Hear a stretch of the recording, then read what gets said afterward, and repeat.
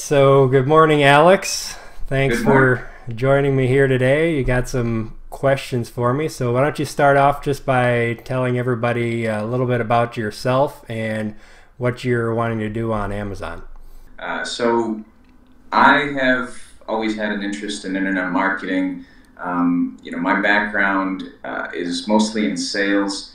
I've been a salesperson for most of my life, but recently I kind of made a shift from uh, doing some corporate work, having a career in that, to just trying to kind of be a business owner, be a entrepreneur.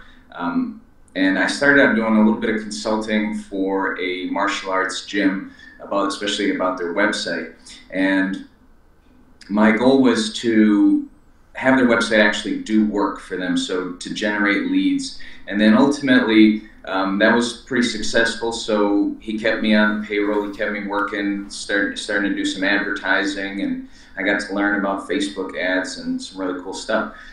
Which led me to another client that was a member of the gym that was interested in having me do some work for their website as well. So I kind of took that on, and now this website is more of an e-commerce website, and what they sell is skincare products and cosmetics. So what I wanted to do is I noticed that there were some folks on Amazon that were reselling some of our products, some of our items, and wanted to learn more about how to use Amazon effectively and kind of chase some of those resellers out of there, hopefully, and Okay. and do that. All right. Excellent. So, yeah, basically what they're doing probably is some kind of online or retail arbitrage. Because I'm assuming you said you're selling your product on your own website hmm and then you're selling it in stores as well, correct? There's just a couple retail stores that still have it, so we're almost completely out of that business, and the owner hopes to just sell direct to the consumer at some point. But there's just a couple relationships that are still out there. All right, so you're bringing it all into the e-commerce website then, but the product's been out there and the price on Amazon is probably quite a bit higher than what you guys are selling it directly. It is. It is. In fact, an order just came through with like 20 or 30 quantity of a certain product that we carry, and I'm going, yeah, that's probably somebody going to resell that, and that's probably a good indicator that our price is too low on that given product. And I do happen to know that they're selling it for about 40% more on Amazon. So definitely they're doing retail arbitrage. They're just buying from you and then selling it for a higher price on Amazon. I do a lot of that as well. A lot of times it's clearance stuff from different stores. I don't do a lot of the online arbitrage, but there's a lot of people who do, which basically just means buying a product at a lower price and selling it for more on Amazon. And if it's a product that people want and it's not on Amazon, you can pretty much get away with selling very things at a very high price that you wouldn't think people would pay the price. But if that's the specific item that they want, they're going to pay a much higher price on Amazon than they otherwise might. So you guys are looking to get on and sell on Amazon so that you can be making that profit instead of the people who are currently selling on there. Yeah, I thought that, being in a marketplace that just gets just such a enormous amount of traffic, and having our product there, and building all of the reviews, and having kind of maintaining a good that good social proof would help us. There'd be some synergy maybe with that to our current website, but also just Amazon is a good place to be. I think it's the future. So.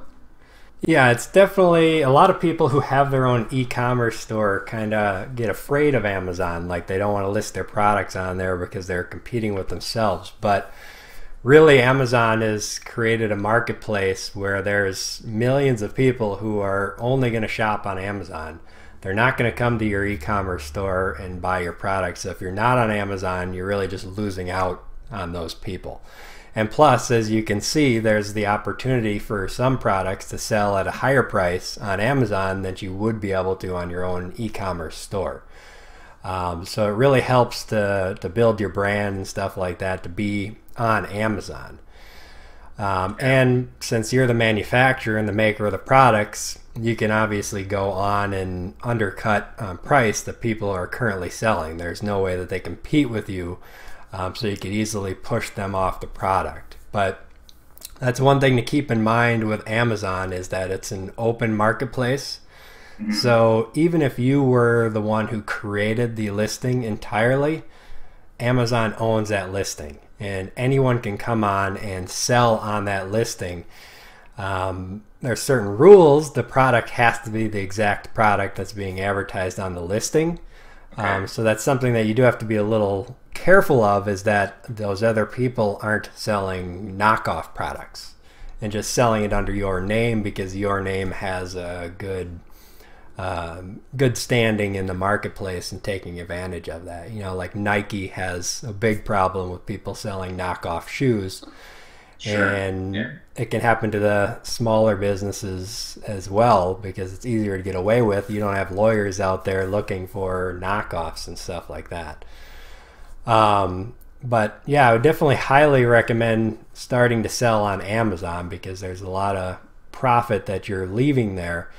Mm-hmm. And one thing you can do is down the road with your products, the ones that you send in or sell on Amazon, you can include little cards in them directing people back to your own website to register for deals on different products or whatever it might be. You have to be a little bit careful with that on Amazon, because Amazon isn't a big fan of directing people off of their website. I imagine they wouldn't be. No, but if you open up, let's say, a Sony camera, they're going to have the instruction manual in there with their website and a link to where they can register the products and get discounts and stuff like that. So the precedent is there, and you're no different than Sony or anybody else who's selling on Amazon. So it's something to think about down the line. But as far as starting to list on Amazon, it's really very easy. Anybody can go to the website is sellercentral.amazon.com, and you can sign up for, you can start with a personal account, but I'd highly recommend signing up for a professional seller account. It's only $40 a month, and it allows you to list a lot more products. Plus, it just is more like a normal business, and Amazon's going to treat you more like a normal business as far as getting on Amazon. So it's really easy. All you got to do is answer a few questions about your business, and you're set up and basically ready to start selling on Amazon. Do they care if you're a sole proprietor, corporation, or anything? You know, what information do they need from you? Do you need to have a federal tax ID, anything like that? I believe it is required to have a federal tax ID on the professional seller account. If you do the personal account, then it's just going to go off of your social security number. But a sole proprietorship is fine. You don't have to have like a business registration number or anything like that. You can use a social security number. I would highly recommend that you, if you haven't already set up an LLC, you're in Wisconsin, right? I am. And it's really cheap in Wisconsin. I forget exactly how much. I think it's less than $100 to register an LLC. And it's no different than doing your taxes and such, really, as a sole proprietorship, but you get the benefit of the LLC, where it gives you a little protection against if you got sued or something like that. Obviously, I'm not a lawyer, so you'd want to talk to a lawyer for sure. But basically, the way I understand it is that if I got sued, or they sued my business, it would protect myself from them being able to come after things that I own personally, like my home and my car and my personal bank account. They could only go after what's in the business. So like my business bank account, inventory, and things that the business owns. A lot of people do that. The biggest thing that I've heard over and over from accountants and lawyers and stuff like that is to make sure you have everything separate. Okay. So have a separate bank account. Even if you're doing it as a personal bank account, have a separate bank account that all transactions go through, and a separate credit card. Even if the credit card's in your personal name, because you can't always get a business credit card right off the bat. Sure. As long as it's separate, then that shows that if anything was to happen, that the business is separate from you. So it gives you a little protection there. You know, come tax time, is there any real advantage to the LLC over for in terms of anything, you know, reducing your tax liability? No, it's a pass-through entity, so everything comes through to your personal taxes. It's basically just for that liability protection. Okay. Down the line, as you get bigger, you can convert over to like an S corporation, and if you're already an LLC, it's a little easier to convert to an S corporation, from what I understand. And then you get tax benefits in where, let's say you make $100,000 in profit. As an LLC or a sole proprietor, you'd have to pay taxes on that $100,000. But if you were an S corporation, you, instead of taking that entire $100,000 onto your personal taxes, you'd set a salary for yourself. It's supposed to be a reasonable salary of what it would cost you to hire someone. So let's say $50,000. Instead of paying taxes on that $100,000, then you'd only pay taxes on the $50,000. Not something you want to worry about right now, but down the line, that's something that a lot of accountants will recommend to save a lot of money, because, you know, on average 30% taxes on just saving $10,000 in taxes, that's $3,000. So now look at $50,000, and you're saving a lot of money really quick. Well, as far as the Amazon store, so it's easy to set up the you know, the professional seller account, it sounds like, and then it's $40 a month. What do you get for your $40? Is it just the ability to do more listings or automate some things, or what? I'm not 100% sure all of the benefits, but the big one is the number of products that you can sell. Okay. So with the personal one, I'd have to look up the exact number, but I think you're limited to like 40 products or so many sales per month. It might be a dollar amount. I'd have to look on their page. It says there, but that's the biggest limitation, is that you can only do so many sales per month on the personal before they make you kick it up to the business one. So there's a monthly, right? And they also charge, Amazon charges a commission on each sale, and if you actually use the Fulfilled by Amazon, they charge some sort of storage fee if you use that, right? That's a really important thing to decide how you're going to do it. So on Amazon, you really have two main ways of selling. Either Fulfilled by Amazon, the FBA, which is where you are going to take a bulk amount of your products, basically whatever you think you can sell on there in a month, and send that all into Amazon warehouses. And Amazon will tell you which warehouses to send to. Alternately, you can do FBM, Fulfilled by Merchant, which would be selling single items and then shipping single items to the people who buy them on Amazon. So Amazon would get the sales for you, tell you that they sold, and you would then ship through Amazon. Now, Amazon gets really good rates on shipping, so that's nice. You can buy the shipping labels right through Amazon, so that helps keep shipping costs down. But the big thing with FBA is that's that little Prime check mark that you see on Amazon. Right. And that's very important if you're going to build a real successful business on Amazon.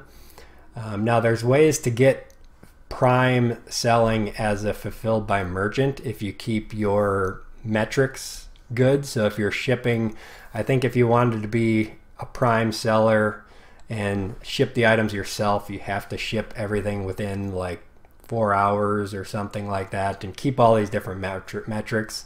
So you can do it, but it's really difficult unless you're really on top of that kind of stuff. So for someone who's just starting out, I'd highly recommend doing the Fulfilled by Amazon.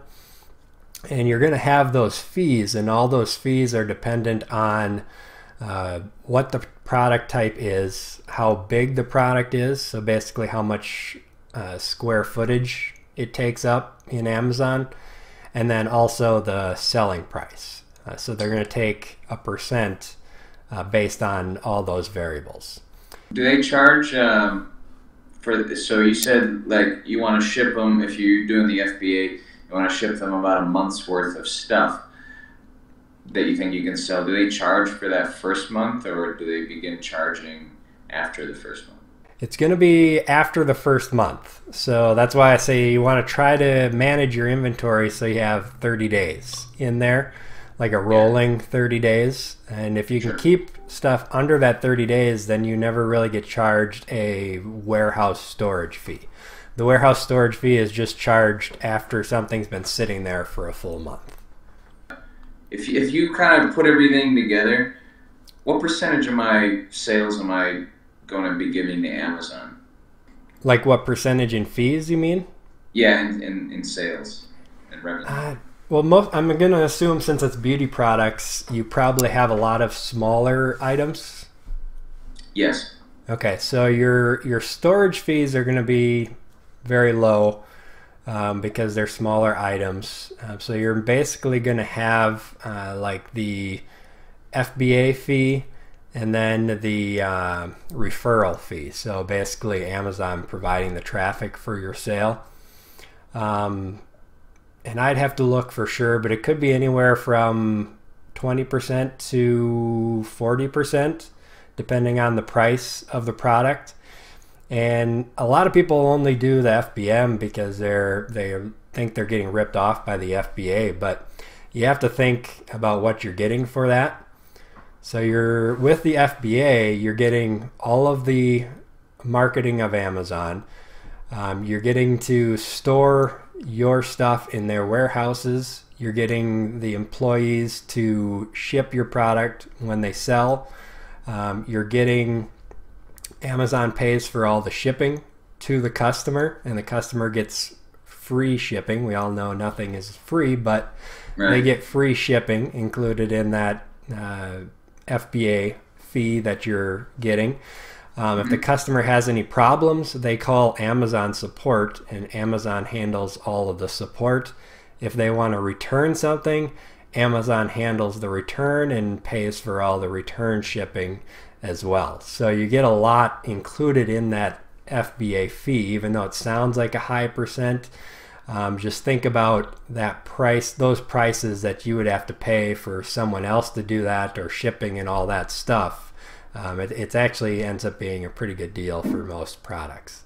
If you're talking about really big and heavy stuff, then it can be a little more questionable. But for something small, I think it would be more than worth the money that FBA charges. Does the seller get some feedback that if we are seeing some sort of a recurring pattern with something getting returned or something getting marked down for or dissatisfaction from the customer, am I going to, if I'm using the FBA, am I going to see that feedback? Am I going to know to change anything?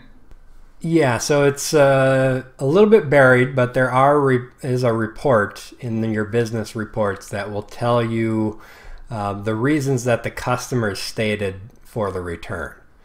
Okay. So you can get an idea of what the problem might be.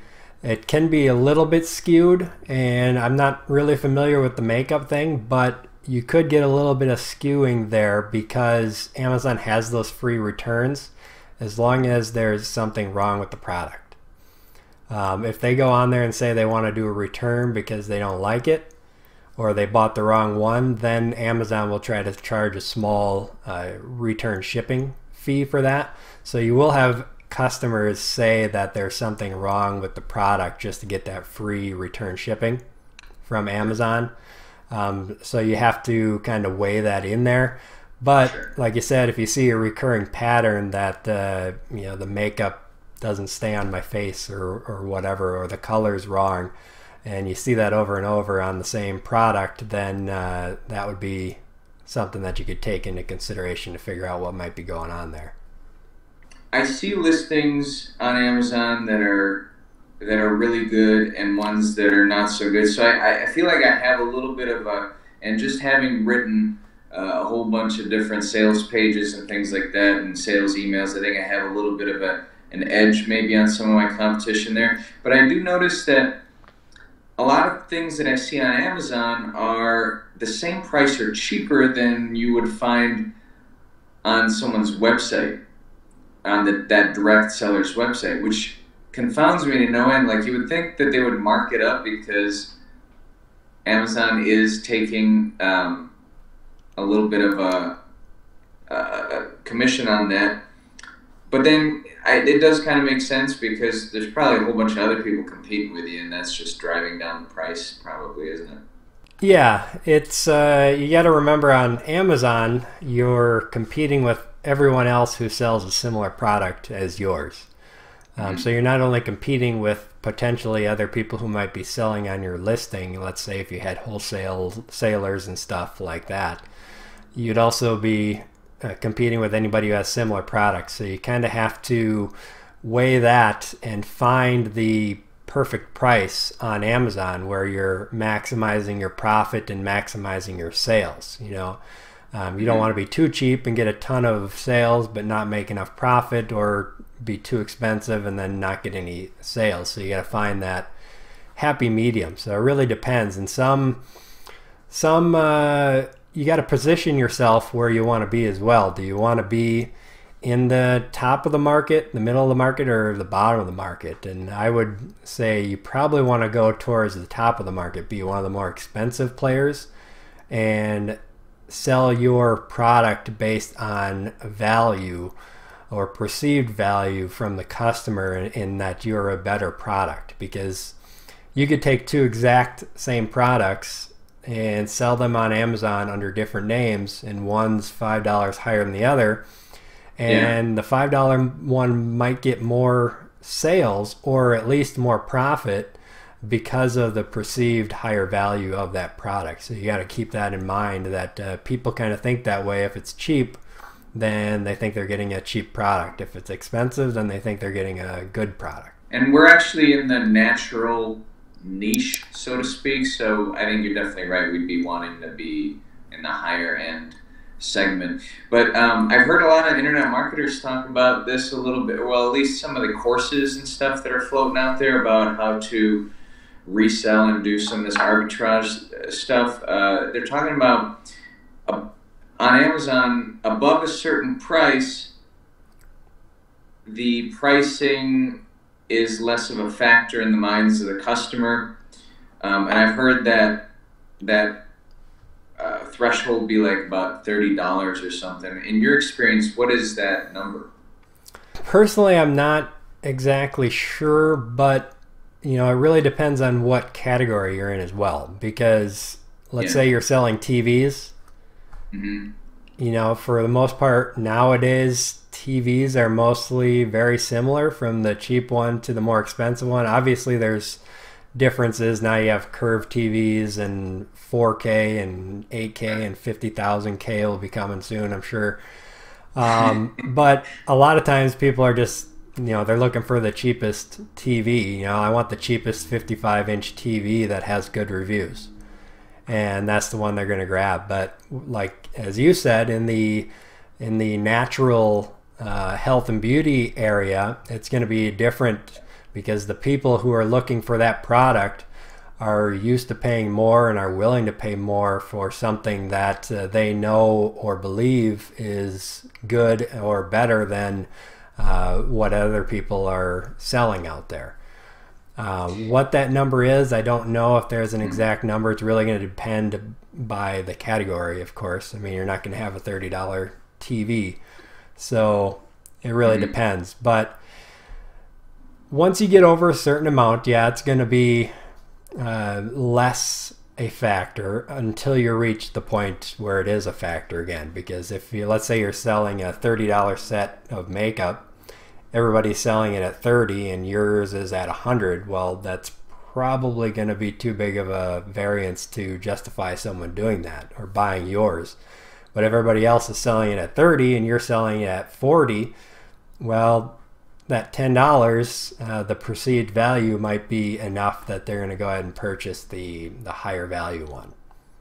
But I'm really glad you brought up the reviews, because I know it's such an important, when you're selling on Amazon, the reviews are super important. When I do a search on Amazon, I'm almost everything I look for, I'm filtering by Prime and 4 stars or higher. Mm-hmm. That's just how I do, and I shop on Amazon quite a bit. But I'm guessing I'm not alone, and I'm guessing that it can be a challenge to build up reviews when you just put your product's brand new on Amazon or your listing is new. Can you speak to some of the ways to get those reviews, get those built up quickly, and anything else I might want to do for the first few listings? Yeah, sure. So reviews are definitely important. No doubt about that. How important they are depends on the category that you're in, and it also depends on the quantity that your competition has. So let's say in your market, if you do a search for your main keyword that you think someone would search for, and your product has 5 reviews and everybody else has 500, then it's going to be a factor. But let's say you have 100 reviews and everybody else has 200 reviews, it's probably not going to be a big difference in getting the sale from 100 to 200. 5 to 100 or 200 or more, then that could play a role in people's decisions, and especially the star rating, how high that rating is. If I'm looking at the products and everybody's got 500 reviews, but this guy's got 4.9 and everybody else has 4 or 3, then the kind of the no-brainer is that I'm going to go with the 4.9 stars. Mm-hmm. And I do the same thing in sorting by reviews and all that stuff, but we have to keep in mind too that you and I as entrepreneurs are not normal people. So we're not the people who you want to look at as to how the normal Amazon person is searching. The normal Amazon person is probably searching, and they're going to search for the keyword natural makeup or whatever it might be, and they're going to look at that first page. Maybe they'll click that Prime button because they want the free shipping. That's probably the most common thing. But from there, they're probably just looking at that first page and buying from there, which is why it's so crucial that you get up to that first page when someone searches for your main search terms that you expect people to be searching for. And there's different tools that you can use out there, determine what those search terms are for your competition. Like the one that I use. So this is like a Chrome extension, or it's a standalone? It's a Chrome extension, and it's called Scope, SCOPE, just like it sounds. And it's made by the people over at Seller Labs. So it does cost money to get the service. But what that does is you can go to any listing and just open that up, and it shows you all of the keywords or search phrases that they are ranking for and an estimated number of sales that they think they're selling for. Now, it's not going to be perfect, but it's going to give you an idea of what those products are ranking for and how much they're selling for. And so that sounds like a really powerful tool. I know you probably have your own proprietary secret sauce method of doing things, but what are some tips to make sure you get on the front page of that search? So it's not really a secret. Do you know of Scott Volker over at The Amazing Seller? I heard the name come up in one of your videos that you posted on Facebook, and then I looked it up, and I think I just read a little bit on the sales page, but I don't have the course or anything like that. Okay. So I would highly recommend checking out some of his stuff. Everything or most of what I've learned and that got me started has come from his podcast and from his he's got a private label workshop which is free. That would be something I would highly recommend you run through. I think it's about an hour long and kind of goes through all the steps because you're basically selling a private label product. So private label is basically just means it's your product with your brand on it. But in terms of getting your product ranked, what you'll want to do, another great Chrome extension is Jungle Scout. You can install that in Chrome, and then you do a search for the search term that you believe is the most likely term that people are going to search to find your product. And then you click the Jungle Scout app, and it will show you the estimated number of sales for all of those products on that first page. And then you can figure out how many products they're selling in a month. You divide that by 30, and that's the number of products they're selling per day. And you want to try to sell that amount for at least 8 days in a row. 8 days or more. So you can do that either by giving a discount out. So I don't know, do you have maybe an email list built up? I do, yeah. Okay. It's not a big one, but yeah, it's a place to start. That's a big thing to do for building your brand, is getting a big email list, because what you can do is say, hey, we're launching our product on Amazon, and because you guys are our loyal customers, we're going to give you 30% off or 50% off or whatever amount you think will take for them to get excited about it. Since they're already your customers, it'll take less to get them excited. So maybe 30 or 40%. You can play with that to see what starts getting you some sales. You can start off by launching to your list like that. And then you could also use services like jumpsend.com to try and give away your product to a market or a group of people that are basically there to try to get cheap products. It's not quite as good because you're going to have to give a lot bigger discount, maybe 70 or 80 or 90% to really get people interested. But the goal is here to get people to buy enough of your product every day for 8 days to match those estimated number of sales. And the reason for 8 days is because Amazon kind of has a rolling count of the number of products that you sell. Nobody knows for sure, but it's like the first hour, last 24 hours, the last week, last month, the last 3 months, year, and whatever it may be. And that's how they determine what ranking people are going to get on their website, because obviously for Amazon they make money by selling products, so they want the products that are the best sellers and the best for the customer to show up first. And the best way for them to determine that is the number of people are buying it. If more people are buying your product, then that must be a good product, so they're going to move it up in the rank. And so I get that you know, you're going to get more traffic as a result of ranking.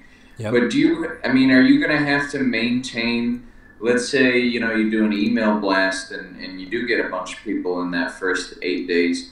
Do you have to maintain that level of sales, and can ranking high kind of do that for you, or are you still going to have to, you know, keep hustling every month to give discounts or try to boost that number somehow? It really depends on the depth of your market and how much competition, I should say, is in the market on Amazon. So if you search for your main keyword and everybody's got 1,000 or more reviews, and you use Jungle Scout and everybody's selling like 3,000 products a month of their items, then yeah, you're probably going to be in it where you're going to have to be giving product away every month, every week to maintain that spot, because those other people are going to be doing the same. It just becomes a competition.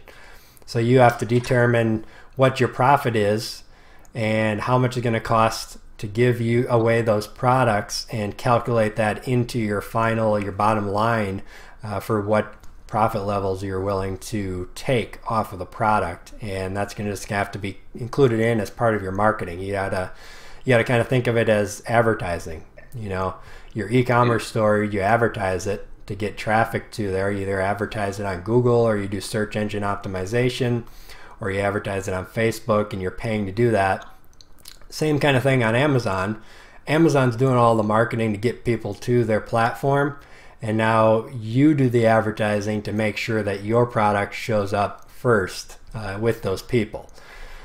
Now, in addition to that, though, Amazon does have advertising inside of it. So you can run ads for your product, because everything you search on Amazon, like the first few are going to be sponsored ads. You'll see the little sponsored ad link underneath there, and then even scattered down below and in the middle there's going to be sponsored ads as well, and that's people paying for so much per click. So you could say, I'm willing to pay $2 per click, and you're going to bid against other people and be ranked on the page depending on those bids.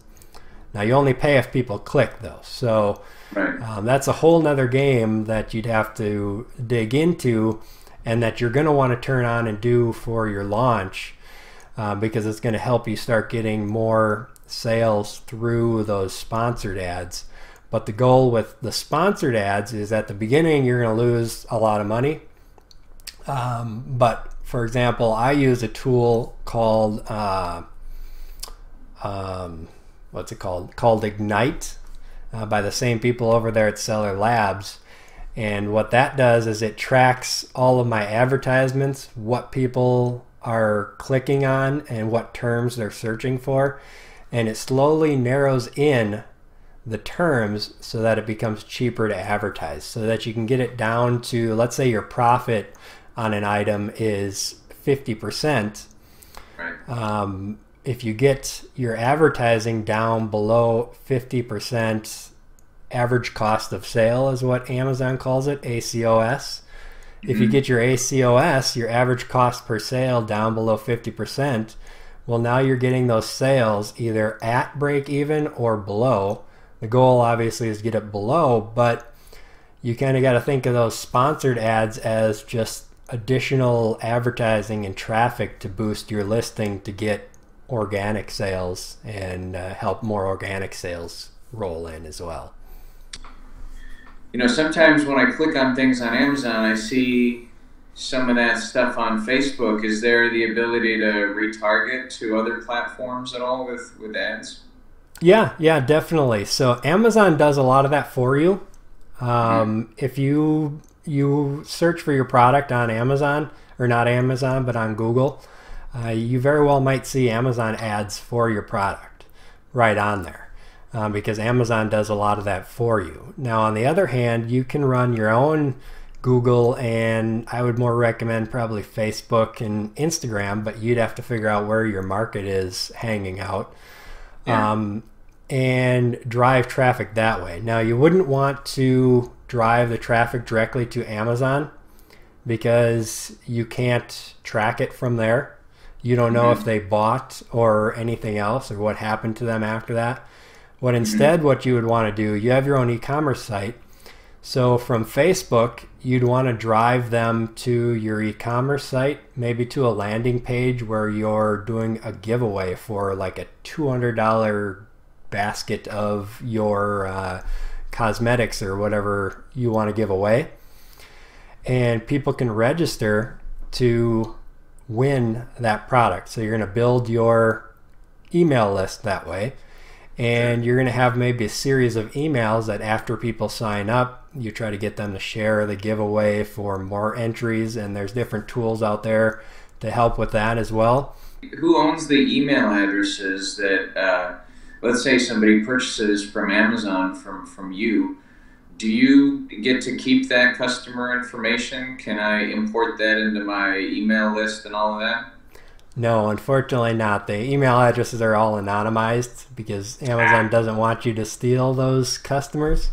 But that's why I say doing a Facebook ad for your products to a contest, now you get their email address, and then after the contest is over, you give a winner, and you send an email and say, hey, we've picked a winner. Click here to see if it was you, and it takes them to another page, and it shows the name of the winner, and then offers them maybe 30% or 50% off the product that you just gave away to help boost sales on Amazon as well. But then also you have their email address forever unless they unsubscribe, so you can keep providing value to them and marketing to them. Now, you just don't want to market to your email list. You want to start providing value.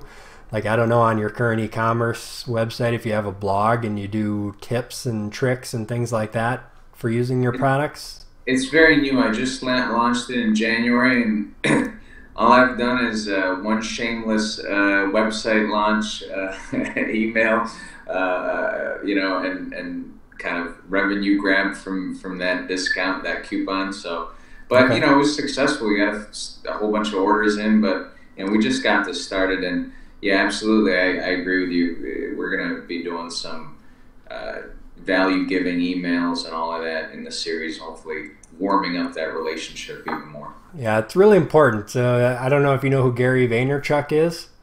I do, yeah. Yeah, he has a book called Jab, Jab, Jab, Right Hook. Yeah. And that's exactly what you want to do with your emails. So you provide value, provide value, and then you go with a sales pitch.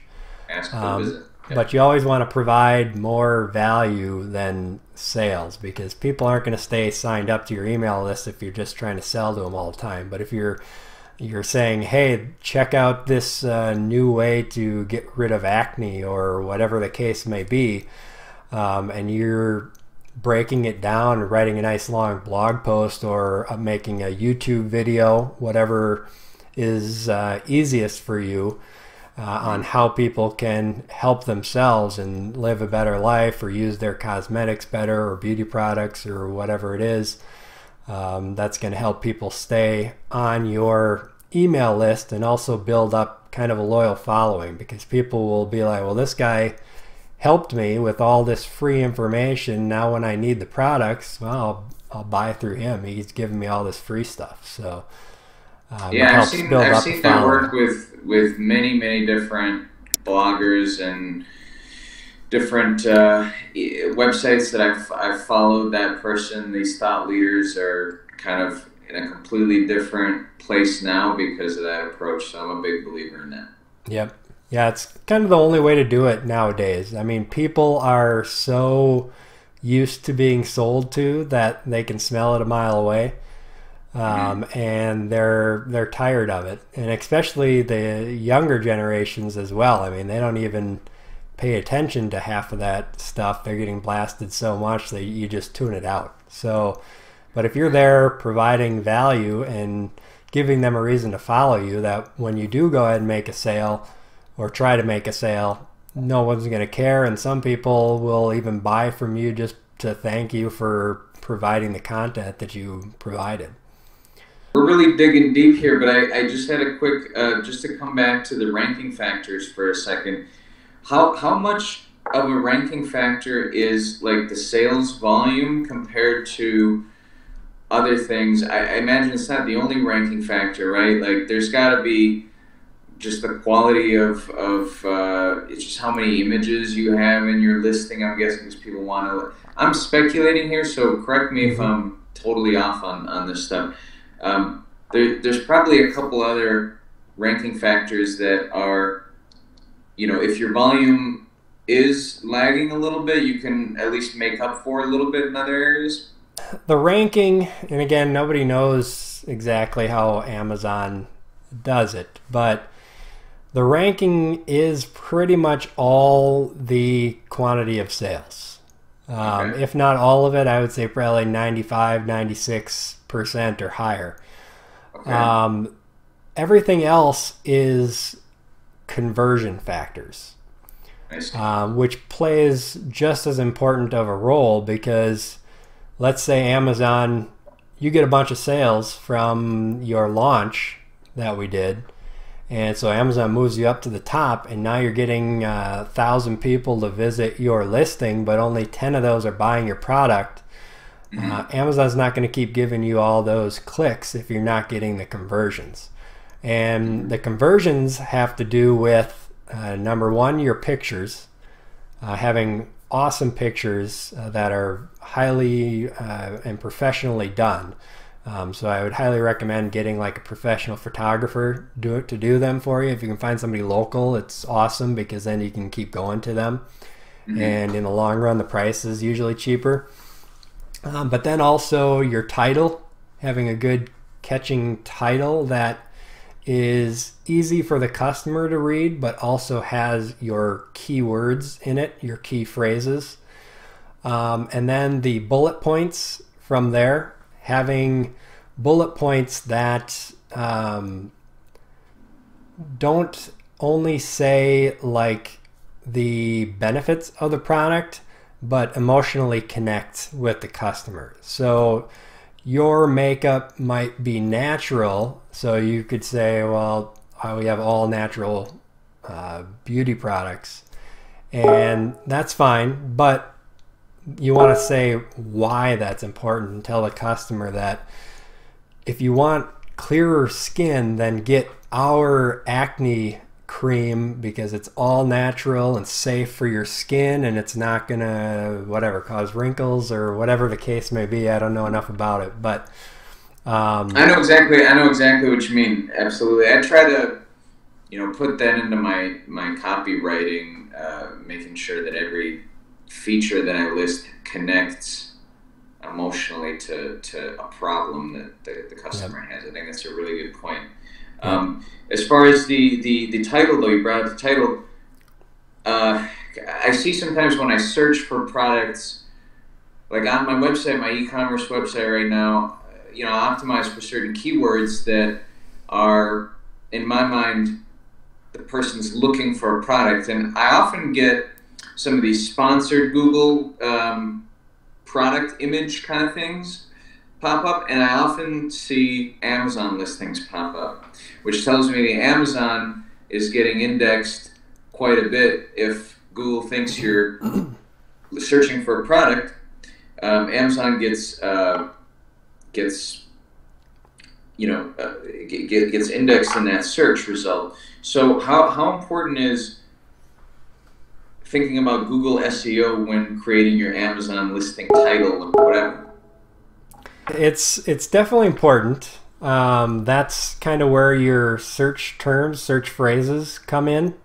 So that tool that I mentioned earlier, Scope, that's a really good one for finding out, going to your competition, your biggest competition, and using that tool to find out what they're actually selling for. Now you're gonna have to use your common sense and kind of weed out the terms that don't make sense, because what Scope does is it just finds all of the terms or search phrases that they rank for, and then gives you an idea of what they might be selling through there. But if they're selling acne cream and they're ranking for nail polish, obviously, there's a disconnect there. So even though they're showing up for it, they're probably not getting many sales through that.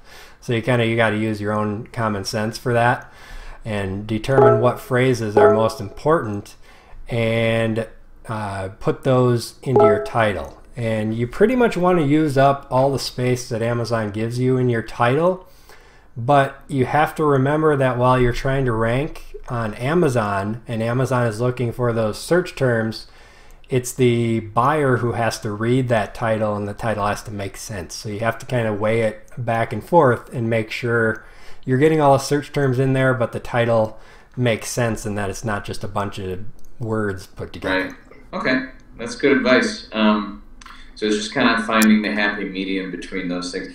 I find that that's true in SEO in general, for regular, like you need to know what people are searching for, and sometimes what they're searching for is a little weird. So you got to think about how to stitch that into a good usability experience when they actually do hit your website, or they hit the page that they click on, so that they're still looking for, or they're feeling like they're matching what they're looking for. So, and that's where you really have to keep in mind that the SEO for Amazon, search engine optimization for Amazon, is completely different than for Google.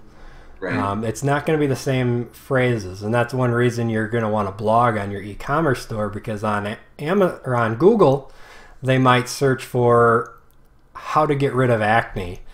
And if you wrote a blog post on how to get rid of acne using your all-natural products, then that might show up and they click on it, and that's what they're looking for. They're not necessarily looking to buy yet on Google, but on Amazon, you go to Amazon to buy products. You don't go to Amazon necessarily to research how to do something. So on Amazon, the keyword or the search phrase might be best acne cream or whatever they're searching for. So the phrase is going to be different than what you're going to be targeting on Google. Some people search and buy on Google. Not everybody's on Amazon, obviously, but for the majority, the search phrases are going to be different between Google and Amazon. That's good. That's yeah. I see. I mean, just that volume thing that you were talking about, how important that is. That is completely different way of thinking about it than thinking about how to rank on Google, and how to make sure your listing stays high. Yep. Yeah, Google's looking for the most relevant content, and Amazon is looking for the best product to sell you. So completely different ways of looking at the content. Great stuff. I guess just at this point, I think I need to get my store opened and start putting some listings out there, and just start, think about doing a launch, like you said, to try to get that first wave of sales in there quickly. Yep. I see that sometimes I get a box from Amazon and it's got something, or there's an email follow-up often where it's like, tell us what you think of the product. How is it? How's it going with it? Soliciting reviews, basically. Do you recommend that sort of approach too? Yeah, 100%. That's absolute must. And you can either do that manually through Amazon's back end, sending emails, or you can automate that with a program, another service that you'd have to pay for, but well worth it. I believe the one I use is called SalesBacker. Okay. And that automates sending those emails, and you can set it up to send like immediately after the purchase, immediately after it ships, one day after they receive it, and then maybe a couple weeks after they receive it, I believe is the sequence that I use to keep people informed that, hey, your product shipped. Hey, you should have gotten your product yesterday. Let us know if there's any issues. And then maybe a week to 14 days after, you send and say, hey, hope everything's going good. If not, let us know. And can you click here to leave us feedback? And that would go to leave seller feedback, not product reviews yet. You want to leave seller feedback on your account because you want to build your seller feedback, because that's kind of your reputation on Amazon. And then for the people who leave you positive feedback, then you can go back into Amazon and send them an email asking if they would review the product. So you can still send your customers stuff out of Amazon as a mass email. Is that what you're saying? So you can still send your customers stuff out of Amazon as a mass email. Is that what you're saying? Not as a mass email, really, but SalesBacker basically connects into Amazon and just sends the email for you through their system. So you can have templates of emails and just automate those emails going out, and they'll customize them for you depending on the product that they bought and things like that. But if I'm logged into my Amazon seller account, how can I communicate with my let's say a recent customer? I can only basically send them like a message through the system individually, but I can't do like a batch or a group kind of thing, right? Correct. I don't believe that there's any way to batch. Yeah. You get like a scrambled email address, so I guess you could collect those and send a batch, but I'm not sure if that would be against Amazon's terms of service or not to do that, because they really only want you to communicate with the customer about their particular order. So if you started sending them, saying, hey, we got this promotion or whatever, then Amazon wouldn't like that very much. And you also don't want to ask for positive reviews or 5-star reviews or anything, because that's against the terms of service as well. That brings me to a good segue here. What should I do to avoid getting my account suspended or whatever? What are like big no-nos that you need to steer clear of with being an Amazon seller? So, like I said, I think the biggest one right now, especially since Amazon got kind of attacked in the media over it, was the review thing. Back, say, a year ago, what people would do to launch is that we would give product away for free in exchange for reviews. Okay. Now, we wouldn't say that they had to leave a 5-star review, but these groups were basically conditioned to leave positive reviews in exchange for free product. And Amazon came down on that and said, can't do that anymore. If you do that, we find out, we're going to remove the review, and if you keep doing it, we're going to suspend your account. Even if they say they got it for free in the review, it's not allowed anymore? Correct. Nope, they don't want any of that. That'll get removed. Solicited reviews can get you banned, right? Yeah, so you want to be careful with that.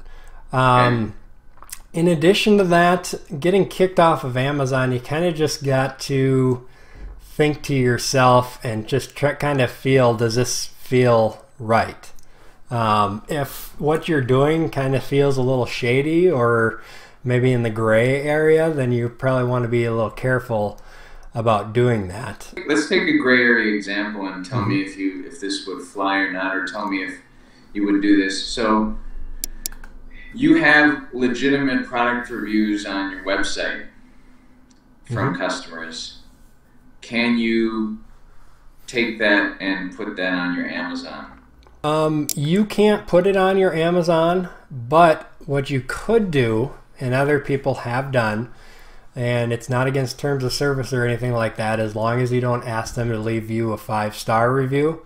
But you could send an email out to your past customers and say, hey, we launched on Amazon. Can you go over and let us know what you thought of this product and leave a review over on Amazon? Now, if they're still on your email list, they probably liked the product, so hopefully they'll leave a 5-star. But as long as you don't ask them to leave a 5-star or a positive review, then you'd be fine doing that. Now, and that would be actually a really good tactic as part of that opening launch strategy to start getting some reviews. But unless those people bought on Amazon, they're not going to be verified reviews. So there's if you look at a product, there's going to show verified purchaser next to some people's names, or most people. If they didn't purchase the product and they left a review, then it doesn't say that. So those reviews don't have as much weight with Amazon in terms of how good your product is, but it can help you convert with other people that maybe don't know your brand or are just finding your product. So it's definitely a good idea. But I would do that with the thought in mind that they could get removed. Amazon does go through and clean up reviews from time to time, so if for whatever reason they think that those reviews are not valid or they're just not good being on there, they might just remove them. So they'll probably stick for a week, a month, a year, maybe forever, but eventually they might just get cleared out of there as the automated system goes through and cleans things up. And I just have a couple last questions. I promise it's been a really good conversation. It's been really helpful. Yeah, absolutely. I'm enjoying it. Whole page of notes here too. So I have these 2 clients right now I'm working with. If I wanted to get something on my own going, because I want to build another stream, eventually I want to be able to have some e-commerce, passive income, maybe some other source to where I don't need to track down and work with clients as much, and I could just have my own business.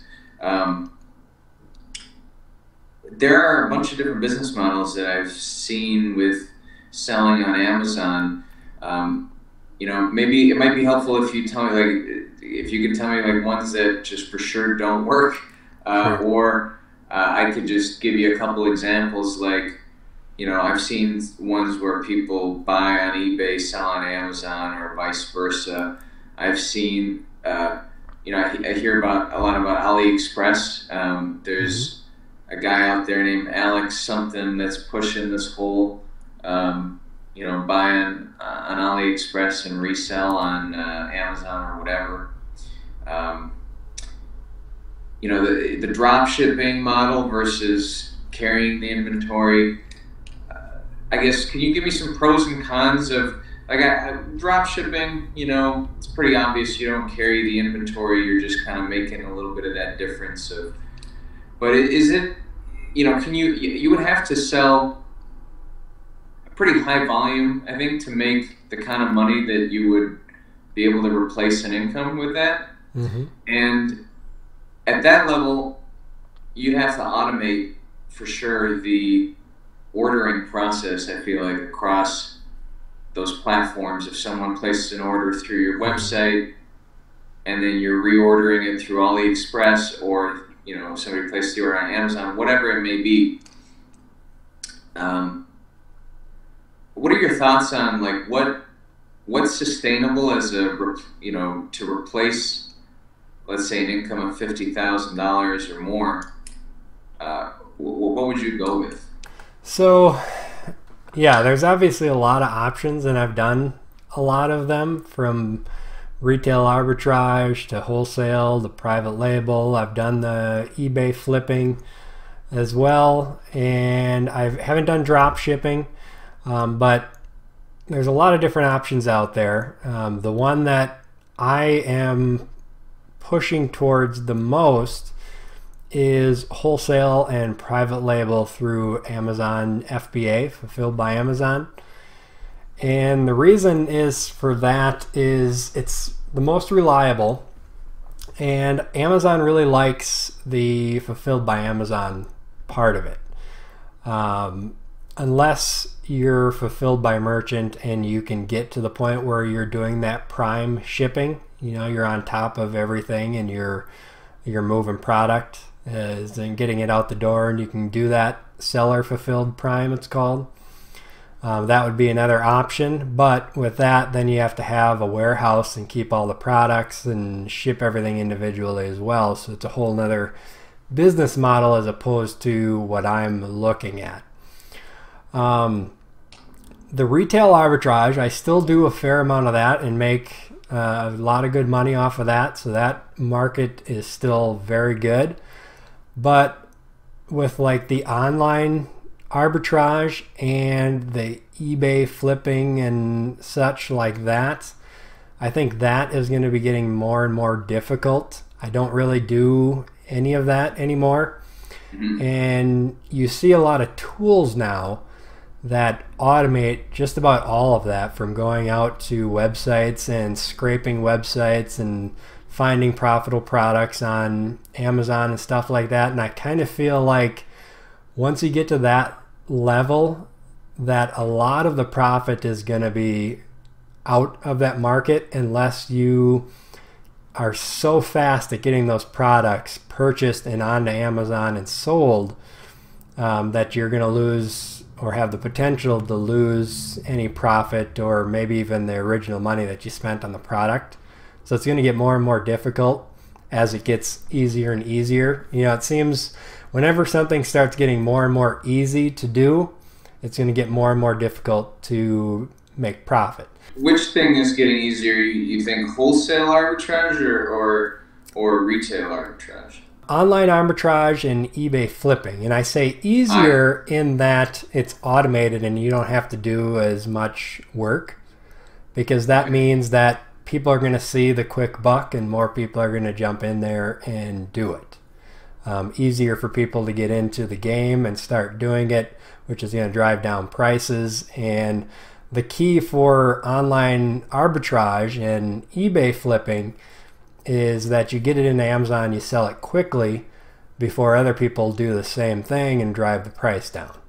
Where your alternative to this is ordering a giant pallet of something from a wholesaler and getting that onto Amazon's warehouse, mm-hmm. and selling it that way. Is that, do I have it about right? Correct. But the big thing with like wholesale, for example, is that I can order all the product that I think I'm going to need for the next month and get it into Amazon and kind of keep rolling that and ordering product and sending it in, and I can repeat that with the same product as long as that product is selling profitable. With online arbitrage and eBay, a lot of times you can't do that. A lot of times it's a one-off. You can only buy so many products and then they're gone if it's a clearance, or the price changes on eBay, or the sales ends on the e-commerce site that you're buying the arbitrage products from. But with wholesale, I know how much I'm going to spend. I know how much it's going to be. I know what my profit is going to be, and I know how long it's going to take for me to get it and get it into Amazon. And so I can keep reordering to keep my stock in there and keep selling that same product. Where with online arbitrage and eBay, it's a never-ending battle. Even with retail arbitrage, it's a never-ending battle of finding new products, because the products you bought last month or last week are no longer profitable, so you can't buy those same ones anymore. So what advice would you have to find, because I do have an idea for, like, there is sort of a niche that I know pretty well. I'm a home brewer. I make beer. I've been doing that for many, many years, and there's some higher end products that experienced home brewers will spend a lot of money on. And so I've always had a little bit of this idea of maybe doing an Amazon store for something like that. How would you approach, like, or find a wholesaler for a product? Let's say you don't know anybody in the industry at all. How did you kind of set up your first few wholesale relationships? So I basically just started cold emailing people. What I did is, I have a niche that I like to do my wholesale in because I'm very familiar with it and I know what works, what doesn't. And one of the key things that I've done to be profitable is create packages out of products. So put 2 products or more that I know go good together and sell those as a package. And that way I'm the only seller selling that, and I can make more profit off of that.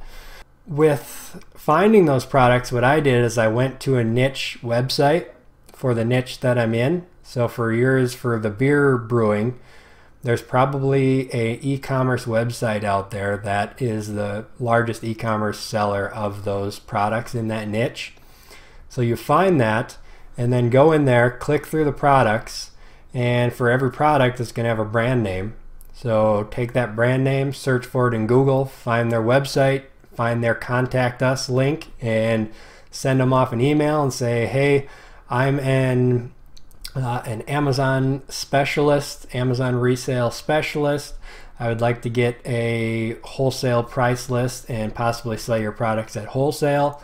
Please send me an email or give me a call, and I'd send that off to as many brand or manufacturers that I could find on that website.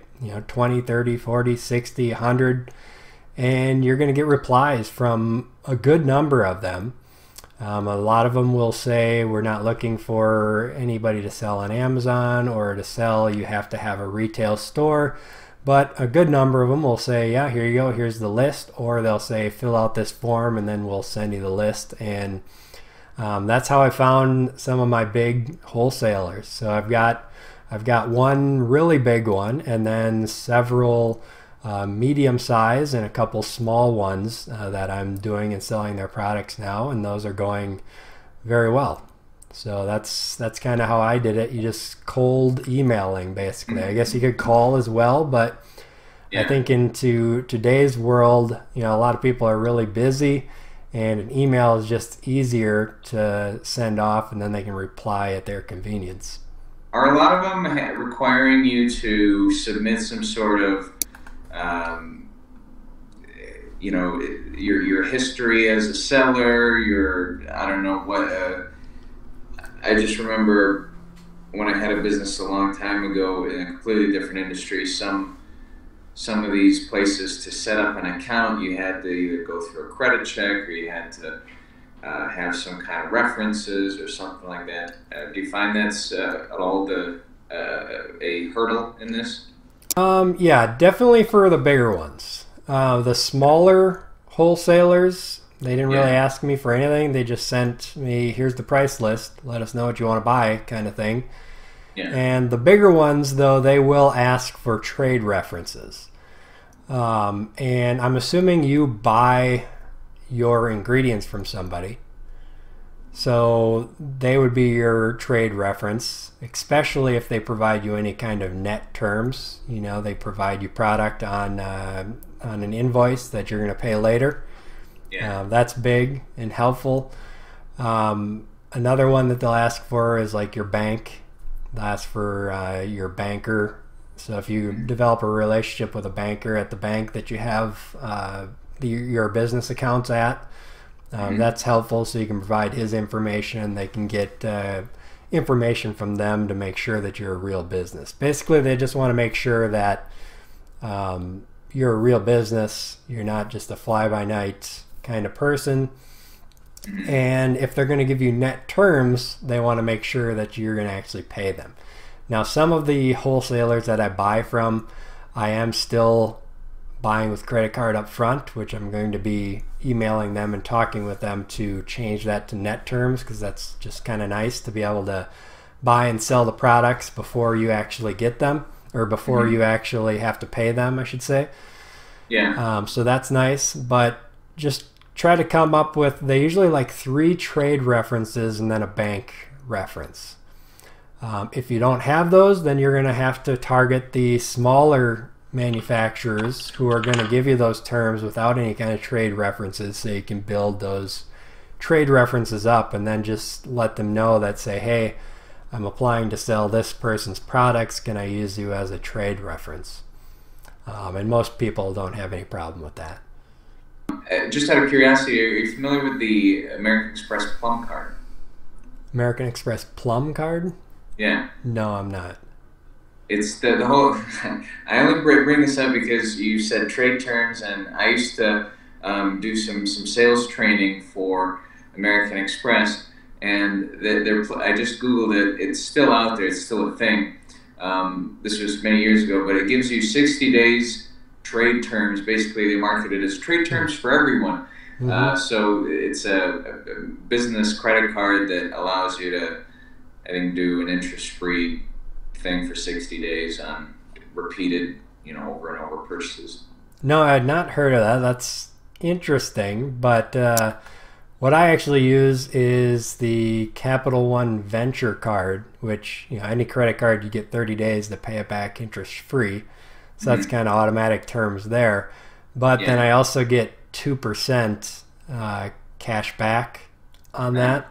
And between my 2 cards, my personal one and my business one, I think in the last few months, I've got racked up about $4,000 worth of points. So that's kind of helpful. I use that for like vacations and stuff like that. So it's like a built-in vacation fund that I use.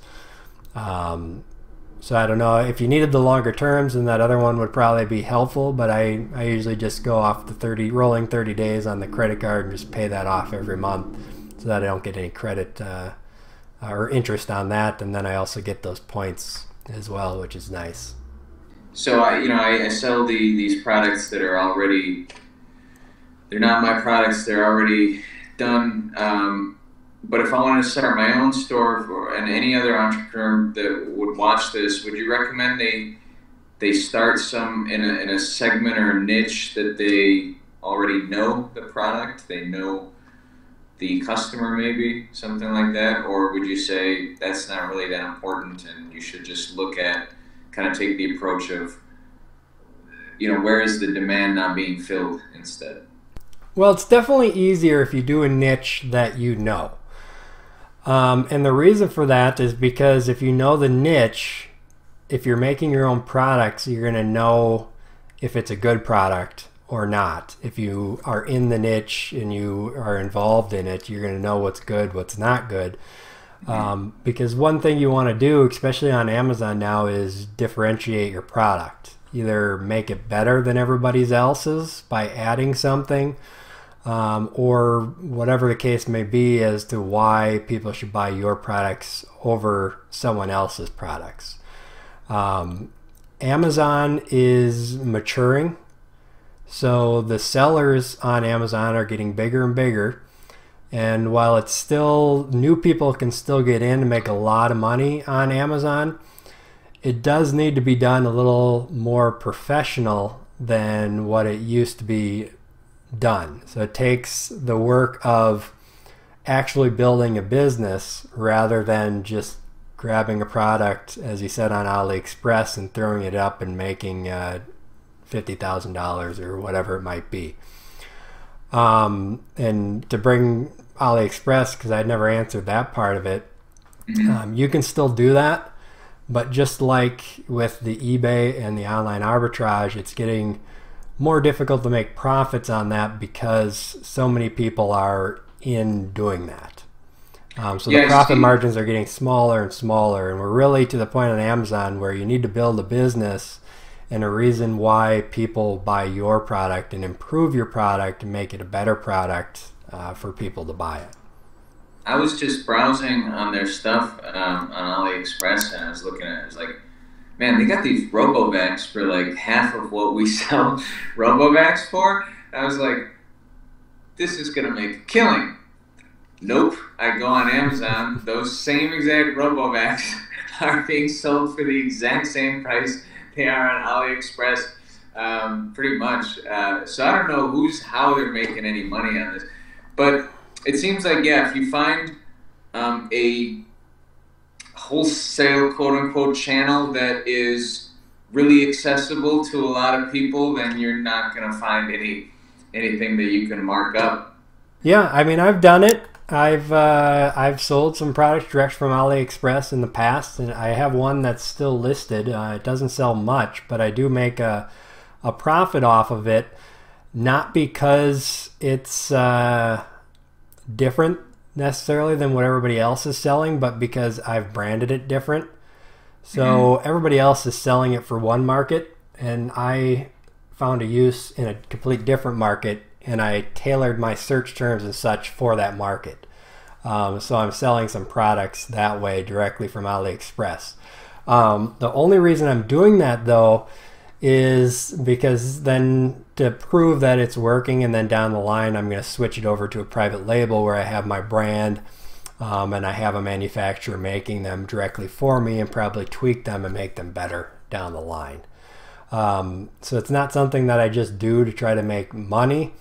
But if you see an area that's not being served and you use it as a test, let's say those robot vacuum cleaners, you're like, oh, there's not very many people selling these. I want to see if it will work, but maybe if I repurpose it for not cleaning someone's house, but for cleaning the garage, and I target that market or whatever, or sweeping up your deck or something, and you target the people looking for that, you might be able to get some sales off of that.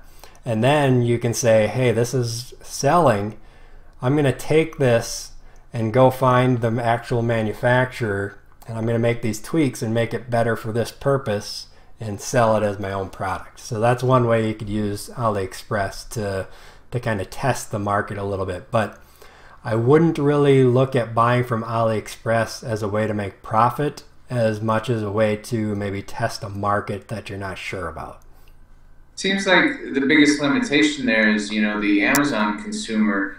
It seems like, we've been trained to, like, I'm going to get this thing in 3 days, and then everything on Ali is like 7 to 9, at the fastest is going to be that really slow, literally shipped on a shipping container, probably from China, right? Yeah, and with the AliExpress, I'm not buying AliExpress when I sell. I'm saying, Oh, hey, that product, I think I could repurpose it. And what's nice yeah. about AliExpress is you can order 5, 10, 15, 20 small amounts, get Hmm. them, send them into Amazon FBA, and see if they sell. If they sell, order more, and just keep ordering, kind of like you would from a wholesale supplier, until you either want to scrap it or say, hey, this might be a good area to look at doing this seriously. Yeah, I was thinking about them more as a drop shipping thing because Mm-hmm. I wanted to start out with just a minimal risk and hopefully just learn, you know, step by step, learn as I go, kind of with Mm-hmm. it without risking a large number, a large pool of money. But on that note, do you know of anything like that in the U.S.? Like what AliExpress? Is there a U.S. based drop shipping index or some kind of database at all? Not that I know. There is. There is. I've heard of it, but I'm not sure the name off the top of my head. But if you do a Google search Yeah. for manufacturers in the United States or drop shippers in the United States, I'm sure you get a lot of results. I don't think there's anything as nice as AliExpress or Alibaba. Hmm. But I mentioned earlier that I don't really do drop shipping. I've never done it. And you asked about what things could get your Amazon account suspended. And Yeah. that's actually a big one. Not the drop shipping in and of itself, but if you sell something on Amazon and you don't ship it in time, or you have to Hmm. cancel it, or it doesn't end up coming to the customer, or they get the wrong product, too much of that could cause Amazon to suspend your account, and your account can very quickly go into a negative status if you do a few of those transactions. And when you're drop shipping, you don't control any of that. Hmm. You have to sell the product and then hope that the product is still for sale through the drop shipper at the same price. And then you make that order through the drop shipper and you have to hope that they ship it out in time, that they send you a tracking number that you can enter into Amazon, because Amazon Yeah. wants to know that information. You Yeah. have to hope they're sending them the right product. And then if there's a return, then you got to go through that dance to get it returned back to the drop shipper. And for me, even though drop shipping sounds so easy, it also sounds to me just like more hassle than I would want to go through, and more risk than I would want to take with my business on Amazon.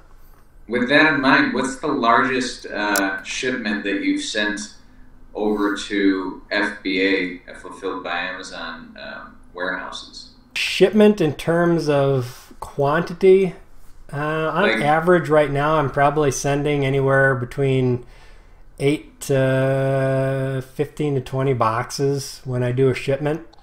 mhm. Um, Dollar wise, that's probably the biggest dollar wise might have been about $4,000 or $5,000.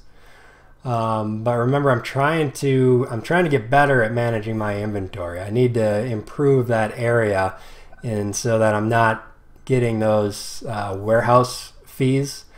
So it's not like I'm ordering. I mean, the biggest order I've ever made was a $10,000 order from one of the new suppliers that I got, because one of their terms was that I could order, as long as I ordered more than $10,000, I could buy it in November and not have to pay for it until May. And I got all these big breaks in terms of discounts for buying that volume.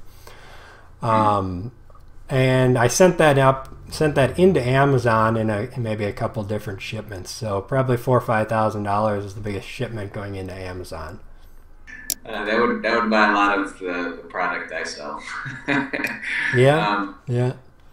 But well, I that's was cool. with that. What I was doing is I was testing lots of different products, and I made a lot of different packages out of that stuff, and sent them into Amazon. I bought basically $10,000 worth of stuff, but only like a couple of each thing, or maybe Yeah. 5 or 6 of each thing. And then I made the packages, sent them into Amazon, and as they sold and I seen they were profitable, then now I'm reordering larger quantities of the ones that have been successful. Psychologically, at what point did you get comfortable with with playing with that high amount of money, with risking, chunks of money like that. I mean, I'm guessing you didn't start with those sizes of orders and those sizes of shipments. I don't know how many months in you are with your business now, or years. Mm-hmm. When did you get comfortable? Well, I started the business officially January 1st, 2015. That's when I registered the LLC. And so I was just kind of playing with Amazon a little bit and decided that, hey, maybe I want to make a business out of this. Plus, by registering as a business, you get whole lots of tax discounts and write-offs and things that otherwise you can't, like writing off your home office and lots of other things. But it kind of slowly went from there. I was selling on eBay before that, and then I found out about this Amazon thing through Scott Volker over at The Amazing Seller, and sent all of the product that I was selling on eBay individually into Amazon, and Amazon lost the whole shipment. It wasn't a lot. It was like 30 of these bed sets that I was selling at the time. Oh, no. And I'm like, oh man, now I'm just lost all this. But then Amazon gave me a credit for the retail value of everything that they lost. And I'm like, wow, that's a easy way to sell all my product really fast right away. That was the first shipment that I ever sent into Amazon. Wow. And I'm like, so this is kind of interesting. So I started going from there. I ordered more of those bed sets. That worked out okay, but then I found out that I was doing something that people really hate and that I didn't know at the time, coming from eBay, because eBay, it doesn't matter. But on Amazon, with the private labeling, so people order from Alibaba and then brand it and sell it under their brand. Well, I didn't know any of that at the time, so I was just sending my product, which was the exact same product, unbranded, and selling under this other person's listing. So I guess I was considered a hijacker at the time, even though I didn't know what that was, coming from the eBay world, because it didn't matter over there. You just sold the products, Yeah. So I stopped selling that and started dabbling with trying to do my own private labels, which I've got one product that's doing good, that I think I'll be able to make much better. And then I've had a couple products that I am just clearancing out because they're not working the way I wanted them to. And then I've got a couple other things off to my left here that I'm going to be working on and possibly starting to do private label there as well. When you say private label, just to make sure I understand what you're saying, because maybe it varies from industry to industry. I always thought of private label as meaning you purchase a product that's not your own from, let's say, the manufacturer, but they allow you to give you a license to actually rebrand it as your own brand. Yes, that is private label, but private label can also be considered your own product. So I would consider what you're selling as your private label products. Okay. And basically I say that is because I don't know if you manufacture your products or if you have a company that makes the packaging and puts everything in it and mixes the formulas for you. We do pretty much everything, Okay. Except for we purchase packaging for it, and we print our own labeling and everything. It's everything. So you're a manufacturer and the brand or the private labeler. Right. Where Apple iPhones, Apple doesn't make their own iPhones. They go to a manufacturer who manufactures the iPhones to their specifications, and then they put their iPhone logo on it, and that's an Apple product. So we wouldn't say anything bad about that, or not necessarily bad. You're not saying anything bad, but Apple is a private labeler on a big scale, because they go to a manufacturer who makes the product to their specs. Now, what you might be looking at is, these manufacturers, they sell this same product to 100 different people and everybody puts their label on it. that could also be called maybe white labeling, where you're taking someone else's product and doing it, and that's a viable market. But what I try to do is I make tweaks to the product to make them better and make them my own, and make them much more difficult for someone else to just get that same product and resell it. So you would steer clear in this case of, or it's just not your thing to look for products that are, you know, sold under that brand. For example, like in the home brewing world, you know, one of the highest end brewing kettles that you can buy is a Blickman Engineering brewing kettle, and their brand name is very strong. Like, they're very well known across the in the home brewing world, and even now is in pro brewing. They're making a play. So you wouldn't sell a product like that with a really strong brand name. Okay. So are you saying, though, as like a wholesale purchaser or private labeling it? You know, buying it wholesale and then selling it on Amazon, I guess. Yeah, definitely. If it's something that is profitable, for sure. There's no reason not to do that. You know, with wholesaling, though, the same thing with private labeling a product straight from Alibaba and not making any changes is that you're going to get competition most likely. So you're going to be competing on price in the long run. Where if you're making your own products and making them different and unique and making them your own, you're having the market more to yourself because your product is unique and it's the only one like that. And if it's a benefit, your uniqueness is a benefit to the people looking for those products, you're going to be able to build a market and build a brand around those products because yours are better or more unique or do something different or have targeted a different market than everybody else. Yeah, it sounded like you had a strategy that was trying to distinguish you from some of the other stuff here, and we probably don't have enough time to dig into all that on this at this time, but I'd love to talk with you more at some point in the future on how you kind of navigate all that. Yeah, for sure. We'll have to do a round 2 and go a little more advanced. We've gone really advanced already, but yeah, it's basically, you know, like I said, it's all about building a real business. You know, the days of the Amazon gold rush where anyone could just grab any product from AliExpress and throw it up there and become rich, those days are gone, and a lot of those people who only thought of it that way are either falling by the wayside or having to refocus on building an actual business. So now, though, I think is the perfect time for someone who actually wants to build a legitimate business to get in, because Amazon is still growing. There's a lot of room for growth there yet, and it is still relatively new. And someone who comes in and takes it seriously and builds a business around it can make a lot of money right now on Amazon still. That's really motivating to kind of to know that. Well, the biggest thing with all of this, we went through a lot of things, and my head might be going crazy, is just to start where you're already at, or where you're at now, and learn more in depth of what you actually need to know.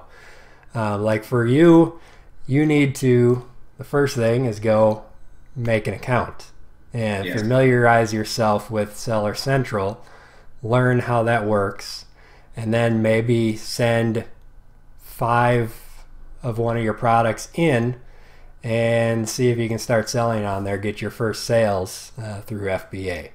Or through FBM if you choose to go that route. If you feel more comfortable starting out that way, you could definitely do that, because you could probably undercut the people that are already in there and just get your first sale, see how it goes, familiarizing yourself with Amazon. So, and don't worry about all the launching or anything yet until you get your product in there and you see it there. Your listing is good, you can maybe start tweaking your listing and stuff, and then get ready for the launch. You can have more products a lot faster than myself, where I got to wait maybe 45 days to get it from China. So, all right, yeah, it sounds like a really good small actionable goal, and I'll let you know how it goes, because I think within the next, I think for sure by the end of March, we're gonna have some product on Amazon to start. Cool. Yeah, let me know how it goes. Keep me posted, and maybe we can do a follow-up video in a few months or something to see where you're at and how things are going. I'm sure I'm gonna have a ton more questions then. Thanks for taking all of this time. I don't know how much of this is gonna be usable, but I'm sure you're gonna do a good job editing it. Yeah, no, it's perfect. I think people will enjoy it. We got just ticking over to an hour and 40 minutes, so a lot of good information though. All right. And by the way, I don't know how much you use the Facebook ecosystem with advertising and marketing. If you ever have any questions on that, I've been doing that for a little while, about a year and a half now, and it's really a new frontier. So there's a lot of changes and a lot of things to keep up with. So let me know if you have any pixel or custom audience or any of these kinds of questions there. All right, sounds good. I will do. Appreciate it.